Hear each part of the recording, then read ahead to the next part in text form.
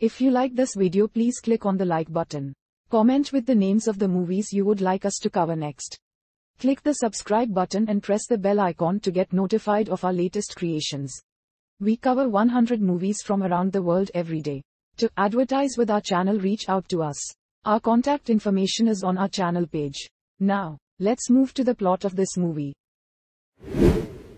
Ruthie has recently inherited her grandmother's abandoned hotel, and has returned to stay in it for a few days with her girlfriend Cal and their friend, Maddie, and tag-along Fran. Despite feeling uncomfortable there, Ruthie is hoping to fix her and Cal's troubled relationship, and reluctantly entertains the idea of running the hotel at Cal's insistence. She watches several hotel management videos on her phone, including those featuring a woman, Ms. Auerbach.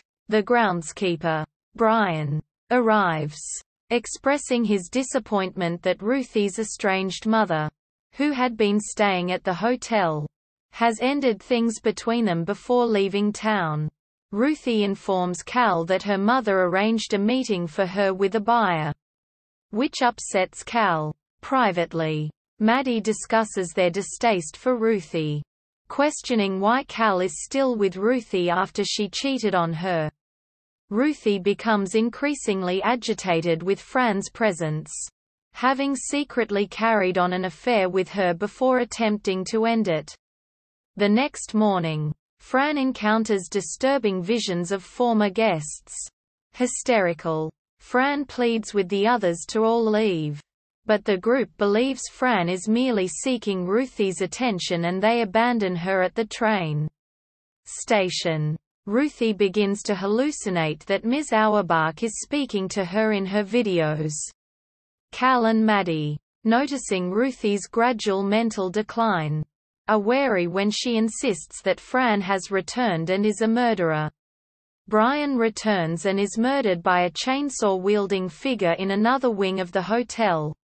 Maddie is later attacked by the figure, who she believes is Ruthie.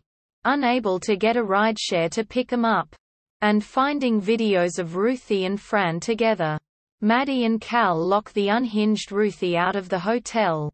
Ruthie breaks back in, discovering to her surprise the buyers there to discuss their terms, along with Ms. Auerbach, who claims she is a consultant.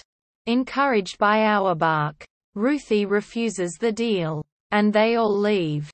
Trying to find Cal, she discovers Brian's body. Finding her with the body, Maddie and Cal overpower Ruthie, believing her to be the murderer and lock her in a room. Ruthie encounters white liquid pouring from the ceiling and is awoken the next morning by Fran, who has returned to rescue her. Cal sees that Fran really has returned and assumes she is threatening Ruthie and attacks her. Ruthie pushes Fran out of a window, where she falls to her death in the empty pool. Meanwhile, Maddie awakens and investigates a supposedly unsafe hotel room that Ruthie had previously forbade them from entering. Discovering the body of Ruthie's mother, who is revealed to be Auerbach, Maddie rushes to warn Cal. Seeing that Ruthie has her mother's phone on her, Cal realizes the truth. Ruthie screams at Cal that she didn't want to return here and that she forced her. Maddie and Cal flee the hotel grounds, but Ruthie chases them down with the chainsaw, murdering them in a strip mall parking lot while pedestrians walk by without reacting.